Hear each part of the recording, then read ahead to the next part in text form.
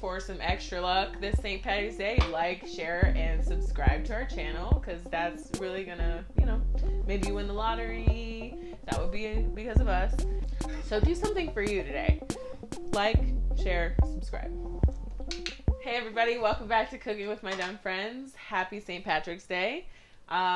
This episode today is actually a three-parter.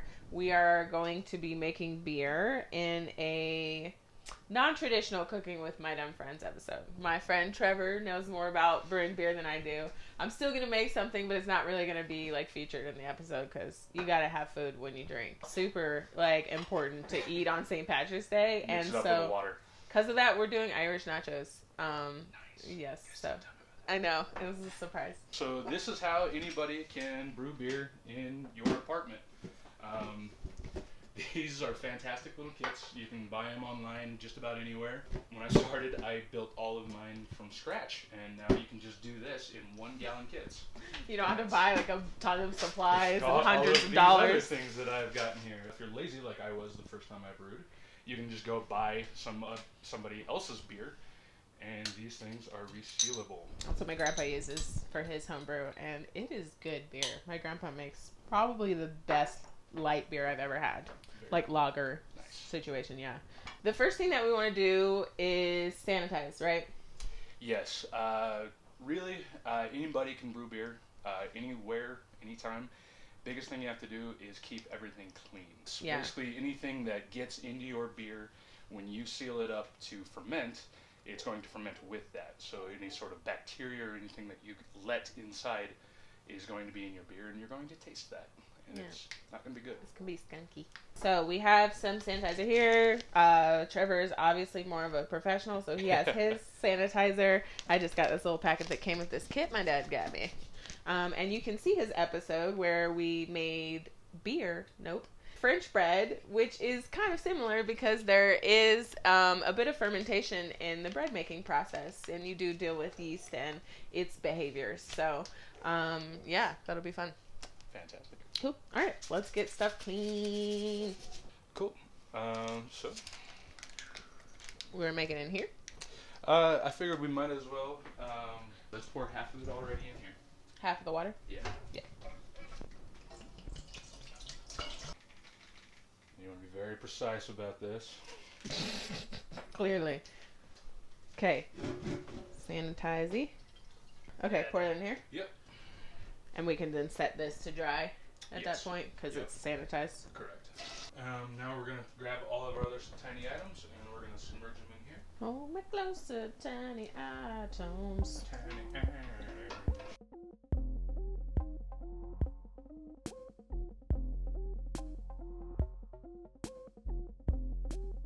Now what we're going to do is the mash.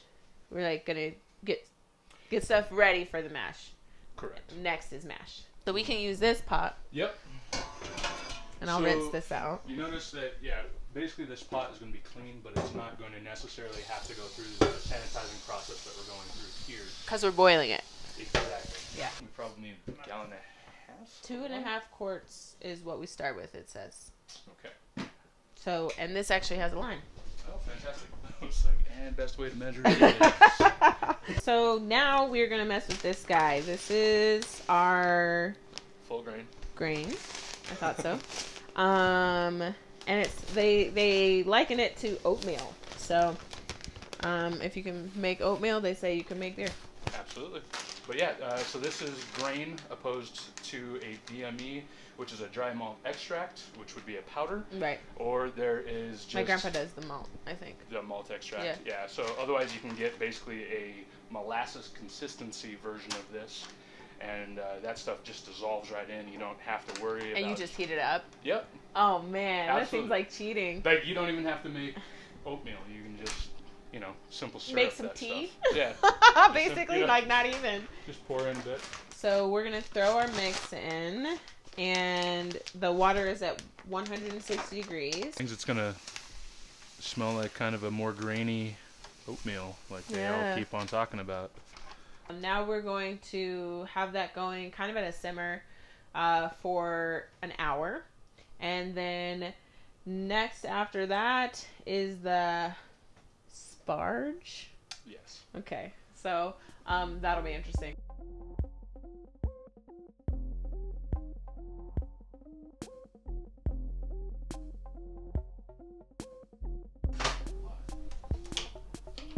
Dumper mash, right? What is it called?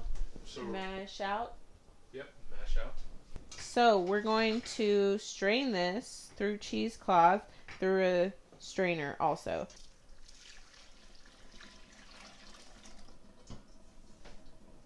like a coffee filter. Rule number 1 is always have a beer when you're brewing. Will you pull this pot out, Trevor? Do this. Do this, which works so much easier. Do this.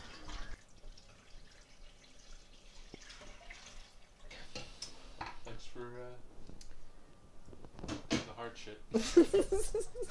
Well, I invited you. I can't make you do the hard shit. Pull back up. Take a sword, would you do it? A little more. A little more. To boiling. These are hops. Little hot pellets. Little rabbit food. Yeah. Alright, that's about 3/4. And then we'll add the rest of our hops 20 minutes before it's done. So in 40 minutes. Once we have our wort into the jug, it's going to start fermenting, and when that happens, it lets off little bubbles, and those need to escape, but we cannot let any bad particulates in. So we're going to fill this up with water, and it lets little air bubbles out, but it does not let anything back through the water. So it acts like a little filter. It's also called an airlock for that reason. So now that we have 20 minutes left, we're going to put the last bit of hops in there.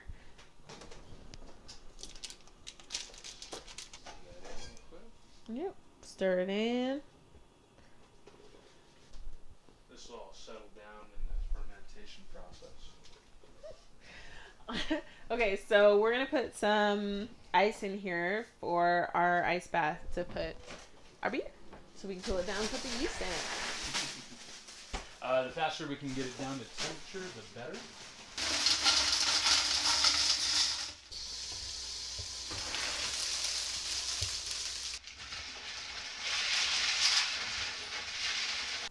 Okay, so now that this has boiled for an hour, we're going to go ahead and pour it into our jug and put it in an ice bath and cool it down.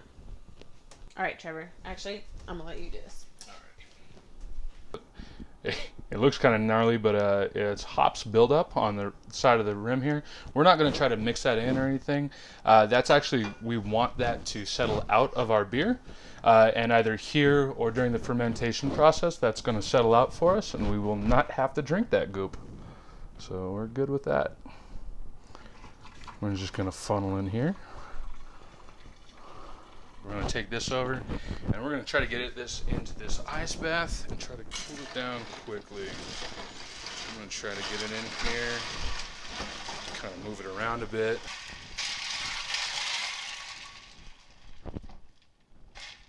Beautiful beer. I'm going to go ahead and dump out this ice bath. Okay, next part is the most important part. This is what changes this gloop here into stuff that gets you drunk. So we're just going to add this in since it is down to temperature and will not kill the yeast anymore. And you know what, guys? Stick this back on here. Put our tube back on here, and then we're going to try to get this yeast mixed in here a little bit and get it to all the sugars. And basically this yeast is going to eat away at the sugars, and then it actually produces alcohol as a byproduct.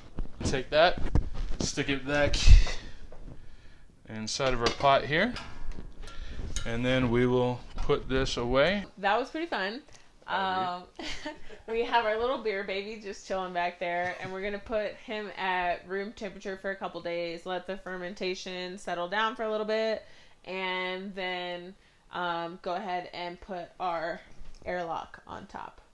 Yep. You're going to want to keep it out of sunlight, by the way.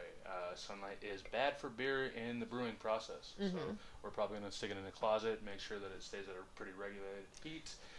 This is an ale-style brew, so we have a lot of play there, actually, at what temperature we can brew it at. Cool. So, all right. we're good. And then in a couple of weeks, we'll throw it in some bottles. So stay tuned for that. Definitely check it out. And there will be food, of course, because, I mean, I'm cooking with my dumb friends. Yeah. Beer is food, but also food is food. So it's good to have both. So thanks so much, guys. I hope that you like, share, and subscribe. And of course, as you know, like, life is all about food, fun, and friendship. And that's what we're doing here. So we'll see you next time.